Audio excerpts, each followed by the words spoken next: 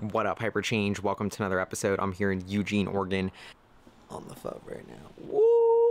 And we're about to go try out the top secret Gen 2 Arcimoto platform, a lighter scooter electric bike class vehicle. I'm going to get a tour of the new Arcimoto factory. Going to be doing all of this epic stuff today, just getting the update on Arcimoto, seeing what's good here on the ground. Can't wait to bring y'all along. We're getting a tour around the city in our FUVs with Mark and a couple members of the team. Can't wait. Let's roll.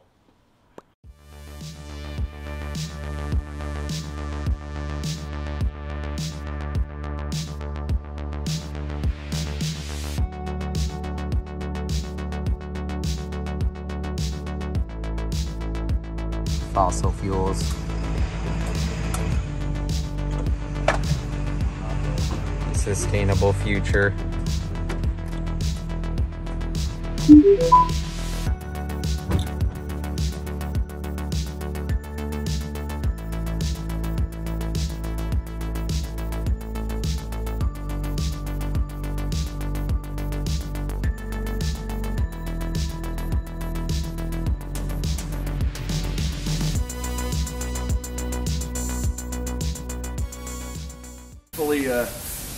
Well, yes, I think the half doors are pretty good middle ground. Yeah, totally. It's I was telling Jesse I took it up the expressway. Swag. Down in San Diego. It doesn't go as far when you're going that fast. Yeah, but part of it is also just fixed, right? Yeah. I don't. This is just B-roll, Mark in action. What up?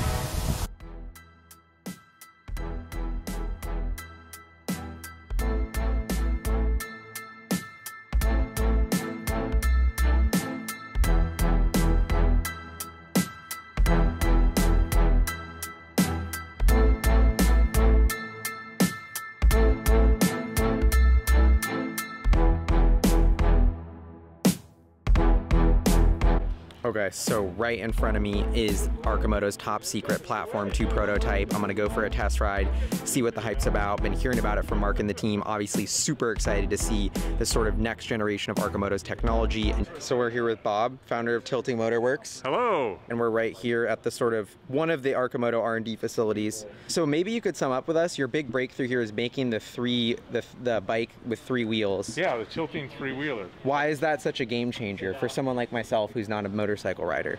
Well, adding another wheel to the front of a motorcycle significantly improves your braking and your traction while going around corners. And the additional front actually makes a much more safe motorcycle as well. And then we have the addition of what we refer to as our tilt locking system. Little switch on the handlebar that you turn on here. Once you turn that on, the bike will actually lock and level in place. With that, you no longer need to have a side stand.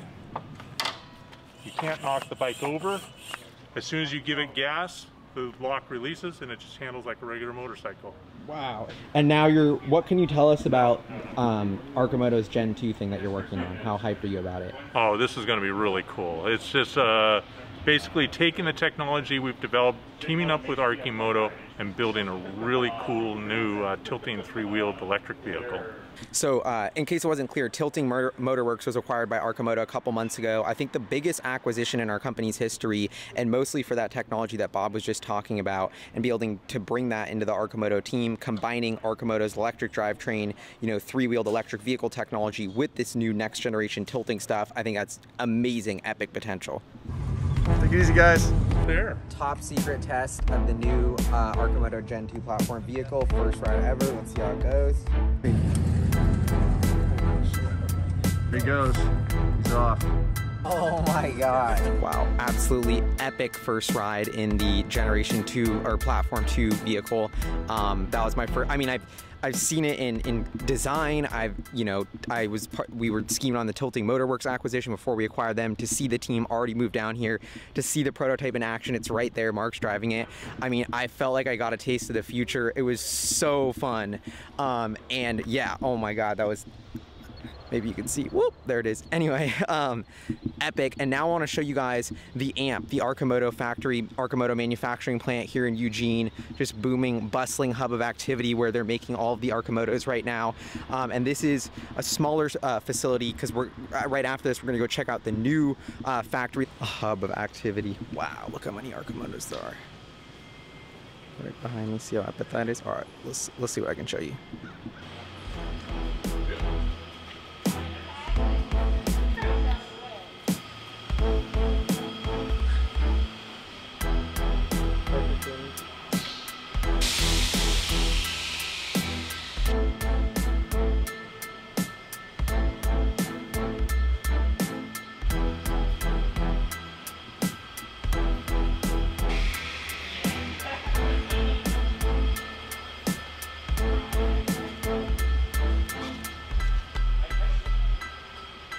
So that was a little look inside the Arcimoto manufacturing plant. Now we're gonna go just about 5 minutes down the road. We're still here in Eugene and we're gonna go check out the ramp is what they're calling it, which is the next generation Arcimoto factory.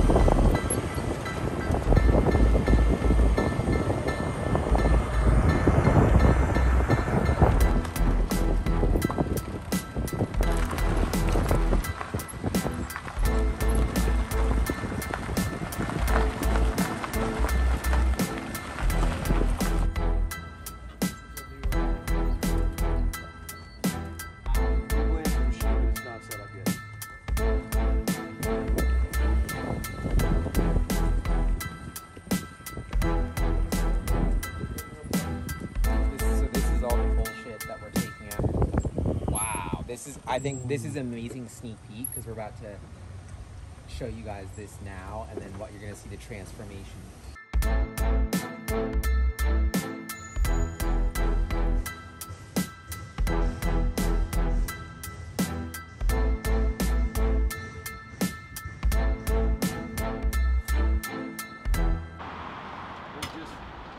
All right, let's set this up so with the ramp. Okay. That's the best way to do this. Maybe in front of the V. All right, Mark, what up? Hey. We are here outside the ramp. Welcome to the ramp. What? Tell the people, what is the ramp?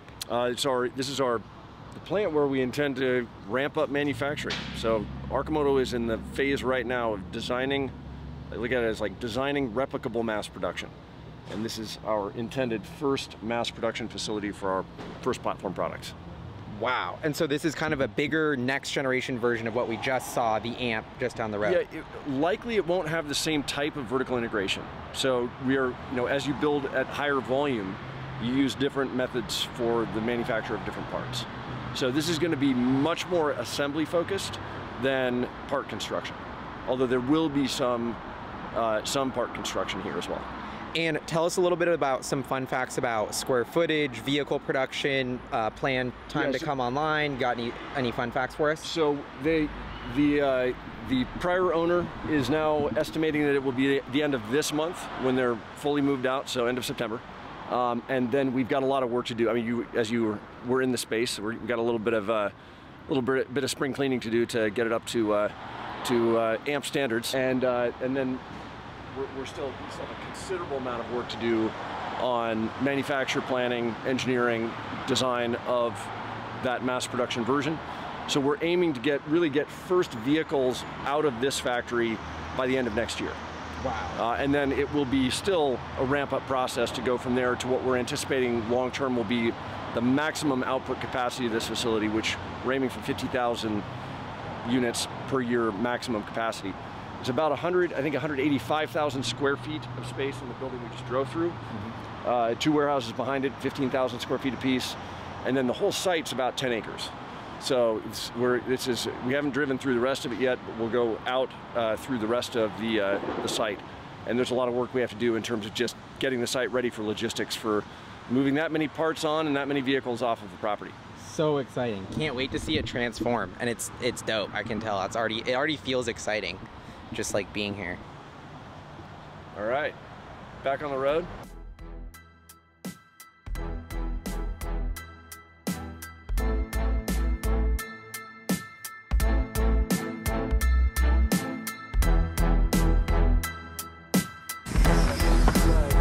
Our site includes all of this. that building, that building. A lot of that's going to get transformed. Yeah, this is all going to become, you know, parking and logistics and stuff like that.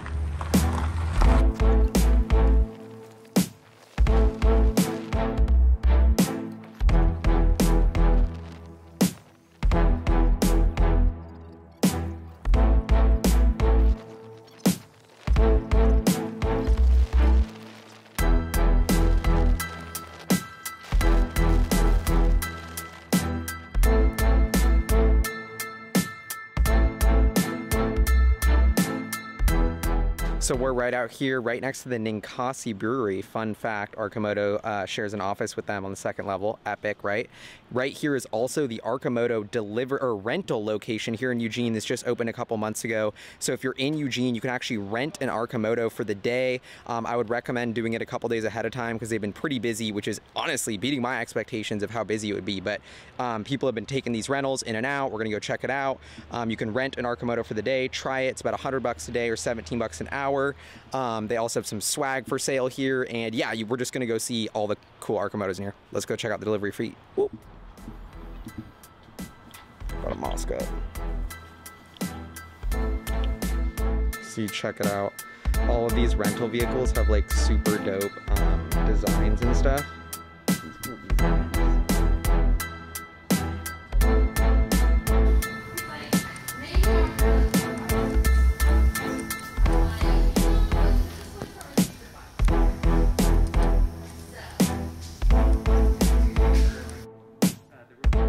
Ultimately, we want to drive high utilization of very efficient vehicles, right? So that's all about sharing.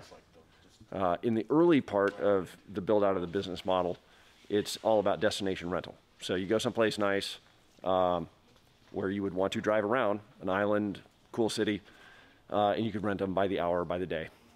And this is the first look, because it's crazy because you had that vision and now I've seen it, you've opened it, and it's got all these rentals, and I came here yesterday, and people are renting them all. It's dope. It's actually working. No. Wait, can you take us on a mini tour to show us all the cool stuff that's happening here? Deliverator. I love this design. This is a new rental one. I love how the rental ones have these fun little patterns. I think the team did a fantastic job. job. Look at this one. It's cool. On the rental designs. And I remember on our last, maybe a year ago, this is when you dusted off the Roadster prototype. Yeah, it was on your visit almost a year ago. And now we're here, and you've actually produced them, and they're going to customers. No, I mean, that's epic. Congrats. Actually, so I got the first one, and that's what we Sophian's getting the second customer roaster. Soft. Yeah, Soft. The legend himself. The legend himself. But these aren't his. No, these are demo vehicles for press. Okay, but Soft. Wow, shout out to Soft. Seriously, we continue to refine the Deliverator. We're doing a, and this door came out really crispy. Like I really like it. It's great. Yeah, solid, and it connects to the back cargo box there. I don't know if you can see that. Pretty big, so this could fit. Do we have any stats on the cubic? It's a whole lot of lunches. Whole lot of lunches. And this connects to that whole compartment. This connects to that whole compartment back there. Let's see if you can. Yeah, see, it connects to that whole compartment. A lot of what we're doing right now, and you were over at R&D for a minute, but one of the reasons for doing all of the differentiated versions this year, so we're put the fun utility vehicle on the road, Deliverator, Rapid Responder, Roadster, Flatbed, Cameo, is so that as we go to scale, we have a truly flexible base platform. I mean, this platform's been pretty darn easy to adapt, relatively speaking, to lots of different use cases. But when we go to scale, we want to make that just, sort of like snap on. Yeah. Hello. Greetings. Wanted to meet you. She was very excited. We met her yesterday. I haven't met you yet. Kira's a legend, honestly. Why Killing am I it. a legend? Because, I don't know, you have great marketing ideas. And you knew so much about Arcimoto. Did you want one of those too? Yeah, is that allowed? Hi, Gally. Hi, Joe. What's up? What's up? Here with Francis. Just wanted to leave the end of the video with the sort of the end vision here, which I had a great scheme session with Francis yesterday about what Arcimoto is working on. He gave me this concept of the RoboValet. I think the right model for the future. I think what's going to be the dominant mode of transportation after this current generation of rideshare, it's going to be a car share that is delivered to you via some sort of driverless technology, that you drive yourself directly from your origin to your destination, and then it magically goes away. We're calling that the RoboValet. And I think the perfect vehicle to deploy this on is the Arcimoto. Wow. It's best for consumers and it's best for the planet. Love it. And I'm so hyped to be working with you and Mark on this. And literally scheme session on the porch. I just chimed in. I'm going to let you guys get back to it. I'm whipping to Seattle. On, dude. Mark, it's been real. Thank you so much. Great to meet you, Francis. I will. Yeah. All right. See you guys. Peace. Bye.